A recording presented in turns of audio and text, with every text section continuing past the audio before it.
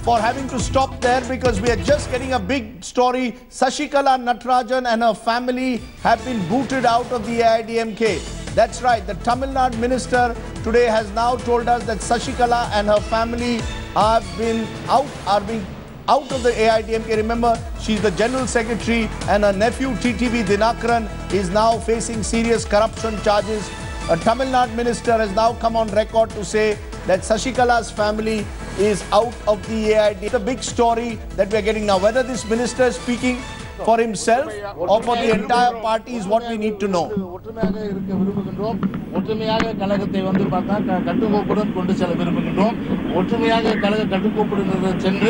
What the minister is saying, is he speaking on behalf of the entire party or only on behalf of himself?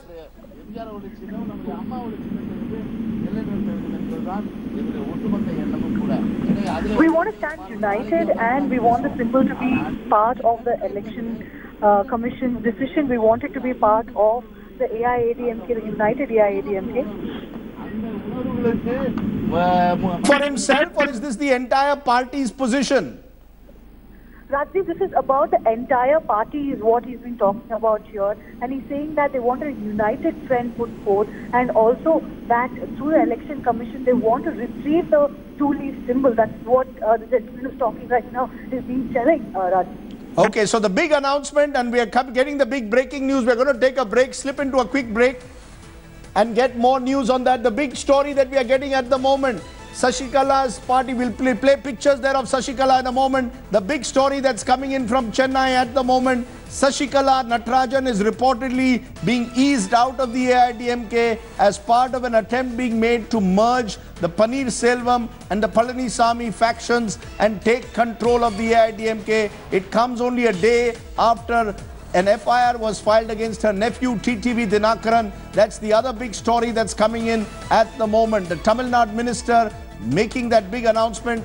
The moment O Paneer Selvam, the former Chief Minister, landing there at the moment. We are being told this is a unanimous decision that has been taken by the cadre of the party. They are saying that Sasikala Natarajan has been eased out of the party. They are saying no one, in a sense, can take control of the AIADMK. No family can take control. We want to get our party back. We want our party symbol back. It appears that Sasikala Natarajan, the close aide of Jayalalitha, her time may be over. She is now possibly out of the party. This, remember, at a time when she has been in jail and other leaders have also found themselves being under the scanner of enforcement agencies. The big story coming, we are totally ousting Sasikala's family, is what Tamil Nadu Minister Jayakumar is saying. This is the big story that's breaking at the moment. We are ousting Sasikala and her family. Akshaya Nath, my colleague, is joining me at the moment. Akshaya, give us more details of what you're hearing.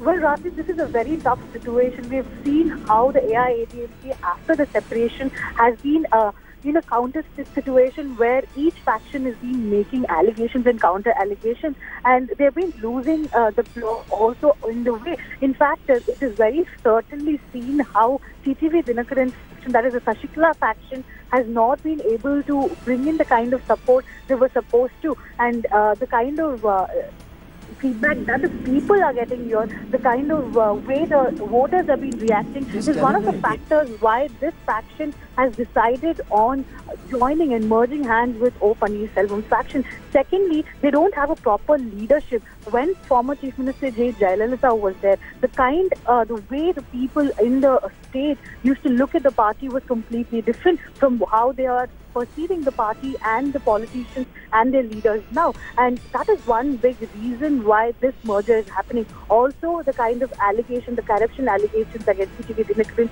Sasikala, all these things, and furthermore, to ensure that this government stays stable for the next 4 years. This is one important decision that the party has decided to take. Okay, I want to go to T.S. Sudhir, who's joining me at the moment, our consulting editor who tracks the South for us.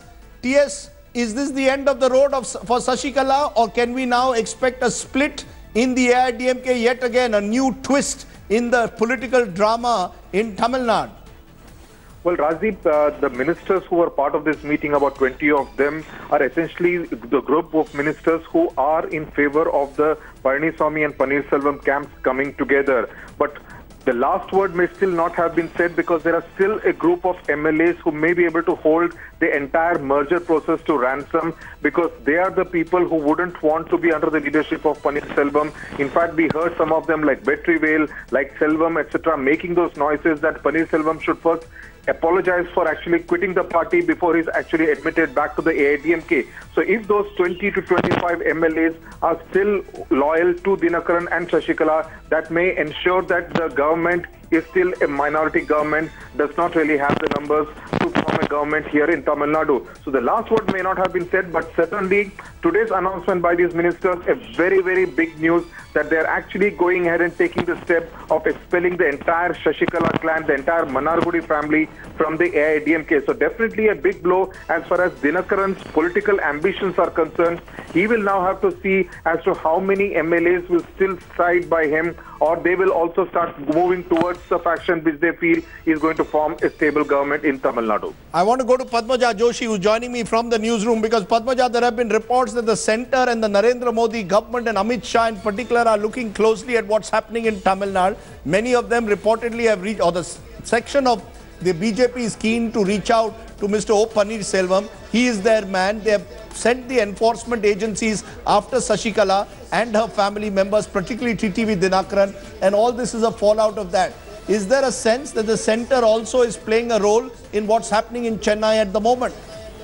That's the strongest buzz right now on the ground, Rajdeep, but the BJP has very categorically denied all of that, and the latest one being, of course, Mr. Venkaiah Naidu, who in the evening said what has happened is the law taking its own course and anything should not be attributed to the BJP. But what is really significant here is the capitulation by the Palaniswamy camp, as it was called earlier, the Sasikala camp. Here all the MLAs have decided, and this is what the finance minister has announced. We are yet to get a formal announcement from the O. Paneerselvam camp. You've had Mr. Jayakumar just about 3 minutes ago make the announcement that the cadre has unanimously decided that they are going to oust the family from the party, because one party's rule within the AIADMK is not something that the cadre wants, and which is why the precondition, interestingly, which had been set by O. Paneerselvam in the afternoon today, that any talks, any merger can happen only if two conditions are met.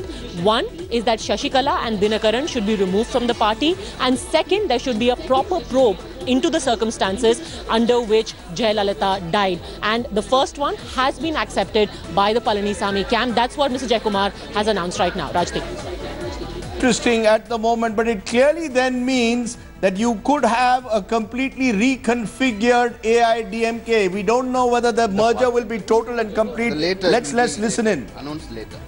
It will take time. We have to discuss. Our party people, all the cadres are there, ministers are there, and MLAs are there, parliament members are there. Everybody we will discuss. Confirm that there will be no member from the Dinakaran family or Sasikala family.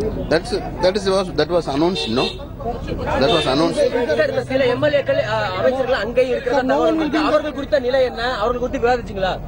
இல்ல கட்டாயம் வந்து கூட்டத்தில் விவாதிச்சிருக்கோம். அவங்களும் வந்துருவாங்க, ஒன்னும் இருக்காது. எந்த விதமான எல்லாருமே ஒற்றுமை, எல்லாருமே கட்சி இணையணும். Hearing at the moment.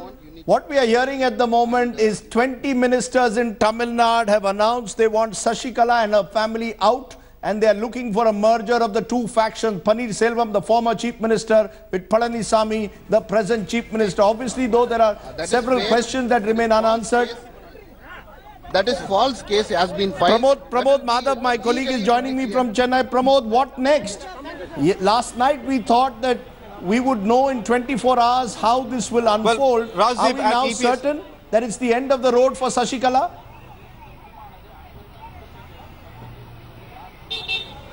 Well, Rajib, it seems like we cannot say if it is an end, but we can definitely say it's the beginning of the reign of Manargudi Mafia losing its grip over AIADMK. We've been standing in front of EPS house for more than 3 hours now. The ministers almost walked for 500 meters. It was Jayakumar who led them, the finance and fisheries minister. He has clear-cut said that as per the wish of the cadres, the 1.5 crore cadres, the district secretaries and everybody, we have decided to put their voice and become the family of Sasikala. We also asked him, does that mean Sasikala is also removed? He just simply said yes, and with that they have rang the bell, the death bell, the first death bell for Sasikala's family over here.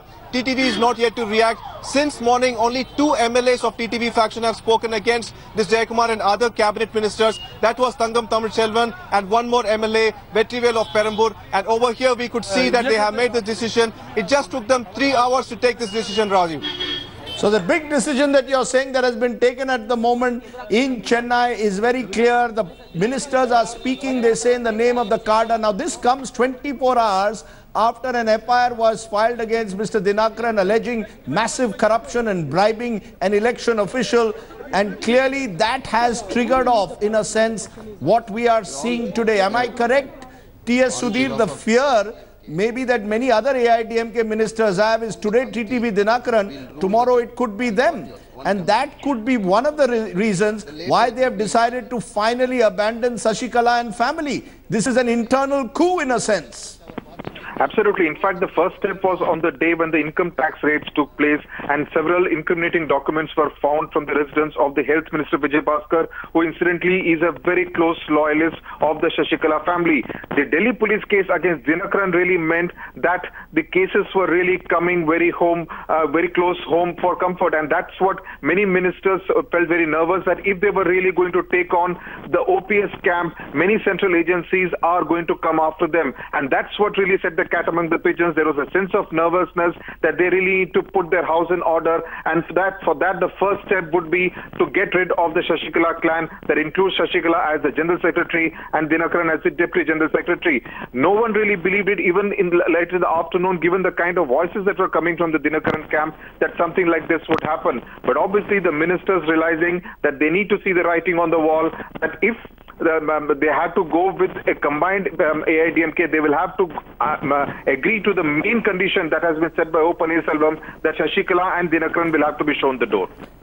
Pramod Madhav, do Sasikala and Dinakaran still have support among a core group of MLAs that could result in the breaking of the AIADMK, breaking apart, of splitting? Is there a possibility there of a split in the AIADMK as a result of what we are now seeing happening? Is that the next step?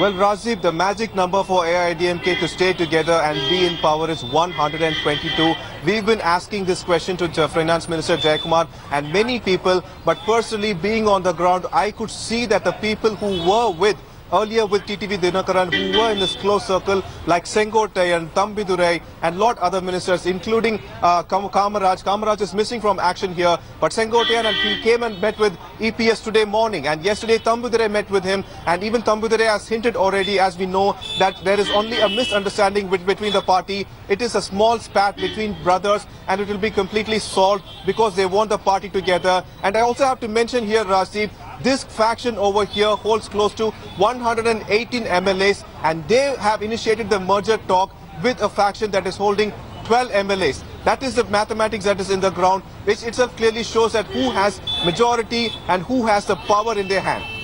The question, of course, is, and you've been saying this, T.S. Sudhir, for the last few days, that it could take a little while longer before the party actually rallies behind the anti-Sasikala TTV factions. But with every passing hour, it appears that Sasikala and TTV are now cornered. In your view, therefore, do you see a merger now of the Palanisamy and EPS factions? And if so, who will be the Chief Minister?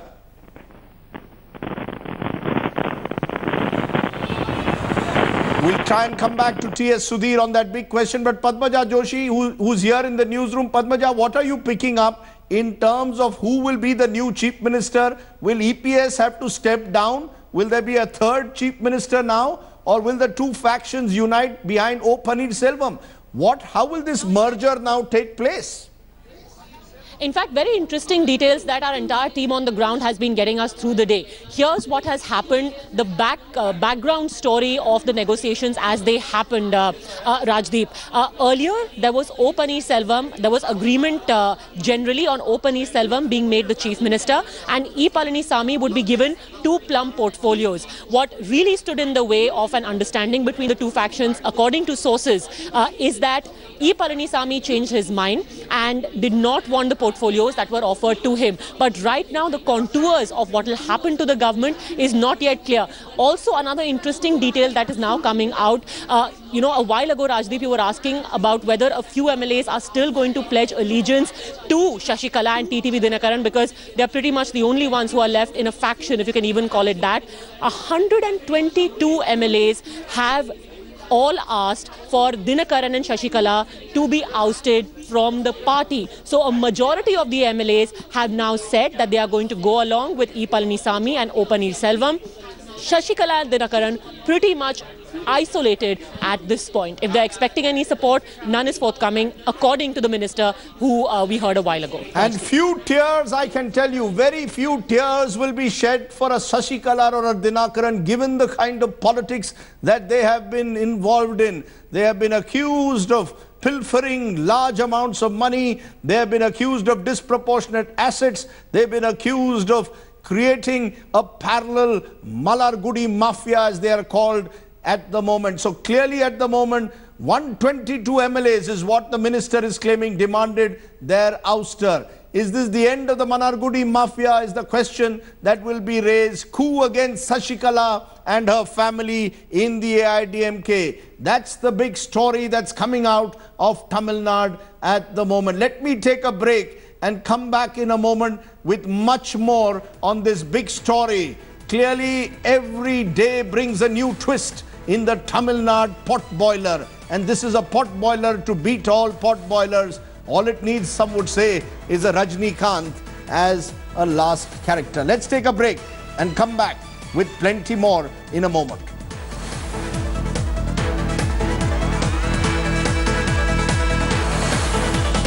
Okay, I've got C. Ponnayan, former minister, joining me at the moment. So I've been told by my producer not to take a break. Mr. Ponnayan, is this clear now that Sasikala and TTV Dinakaran being ousted from the party? Because remember, she is still your general secretary. He is still a member of your inner circle. Can you take this decision without them? Am I to see this as an internal coup by the party? No, it's not correct. What is not correct? According to the party bylaw, yes, only the basic members of the party, they amount to about 1.5 crores. Yes. They have to elect the general secretary. General secretary can otherwise never be appointed anybody, including the general council. So Sasikala is not the general secretary of our party. They may claim, but legally she is not the general secretary of No, but she was elected. She was elected the general secretary of your party. Are you saying that entire election was a fraud? It is against the party bylaw. It is illegal. Her election as the general secretary is absolutely illegal. But you accepted it for the last 2 months. You accepted it for the last 2 months. At least the major. Let's be clear. Mr. Palanisamy, the chief minister, had accepted Sasikala. Now suddenly you are saying the election was illegal. Faction. Kindly listen. OPS faction of AIADMK, which is the true AIADMK, as we call, has already removed Sasikala from all posts in the party. Okay. I appreciate your joining us. You are calling it an illegal election, that Sasikala's election as General Secretary was illegal in the first place. But remember, that is the stance taken by the O. Selvam faction. It was not by the Palanisamy faction. Let me go to T.S. Sudhir at this moment. T.S., is it now very clear that this issue has united the OPS and EPS factions, and therefore, even though Sasikala may not have been party to this decision, the fact is, even as General Secretary now, her term is coming to an end. She's in jail. TTV faces an FIR. It could be the end of the Manargudi mafia. Absolutely. In fact, the AIADMK now stands trifurcated. There is the OPS camp, there is the EPS camp, and of course there is the Sasikala Natarajan camp.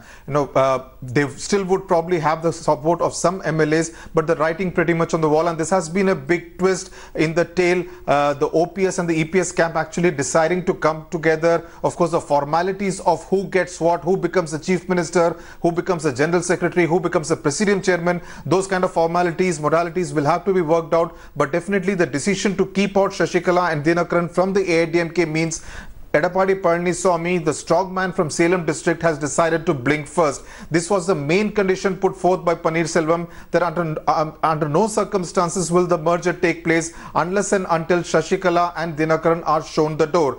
Today, the 20 ministers, the 20 senior ministers have decided that they will have to bite the bullet and throw out the Manargudi family from the AIADMK. So in that sense, a big moment. We saw the 7th of February when Paneerselvam sat on that meditation for 40 minutes at the Amma Samadhi. Today on the 18th of April, part 2 of the AIADMK saga has happened, where once again some kind of a split has taken place. But this time it is Sasikala, who incidentally was elected by the same people just 3 months ago in the month of December when they elected her as the interim general secretary. Today the same people are saying that that election was illegal and therefore she needs to be shown the door from the AIADMK. Okay, we'll keep that in mind, T.S. Sudhir. Clearly what you're suggesting is that it appears that TTV Dinakaran and Sasikala have been abandoned now by many of their loyalists. Very few now left with the duo.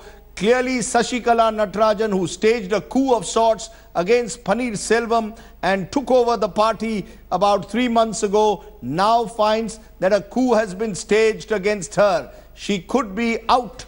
We are told that the decision to oust her was taken in just 3 hours.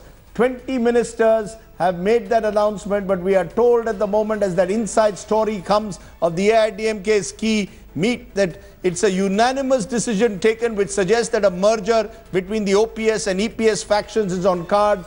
There is also, of course, the question of whether the BJP and the centre has been fishing in troubled waters, whether they see this as an opportunity, the BJP in particular, to grow in Tamil Nadu. Our colleague Shalini Lobo is also joining me at this moment. She is outside O. Paneerselvam's residence.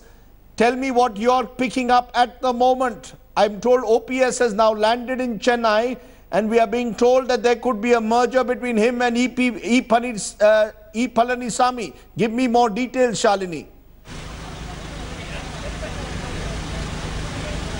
Well, Rajdeep, I'm right now outside the OPS residence. Today, the whole day I've been here, and not so much activity as in the last 20 minutes here. If I show you, lot of cars, lot of OBs, media people, everyone filing outside the Greenways residence of O. Paneerselvam's house, everyone waiting to see what he has to say. Well, he made his stand clear. It's Sasikala and Dinakaran out. No one from Sasikala's family to come anywhere close to ruling Tamil Nadu, to governing Tamil Nadu, to taking over party activities. He made that very, very, very clear. And also judicial probe into Jayalalitha's death. And this time the odds seem to be in his favor. Clearly, we saw that he did not have numbers on his side, but now we have 20 people come out, 20 MLAs come out and say, we are with you. Sasikala and Dinakaran is out of the party. Now, this is the scene outside OPS's house at Greensway. A lot of people gathered out here, and this activity in just the last 10 minutes landed at the airport, expected to come here. Everyone eagerly waiting to see what he has to say. Also, people from his party, from his faction of the AIADMK, KC Palaniswamy, earlier told me today that we are going to be stern on one demand, and that is OPS should be made chief minister. EPS can be deputy CM, yes, but we want OPS to be made. That's interesting. You're saying that his faction wants OPS as the chief minister and EPS to be made the deputy. Now, whether that will happen, whether the likes of M. Thambi Durai, remember, the senior AIADMK leader, and others will accept O. Paneerselvam at this moment, we don't know. Remember, we are told Paneerselvam is the preferred choice of the BJP, and at the centre, the BJP also, we are told, fishing in the troubled waters of Tamil Nadu, a state that they have been unable to break in the past, but they would like to use this opportunity, this trouble in the AIADMK, to take advantage. The DMK too, Remember, they too could see an opportunity here possibly. They would now possibly even move a no confidence motion against a government, particularly if the TTV and Sasikala faction can now take away a sufficient number of MLAs.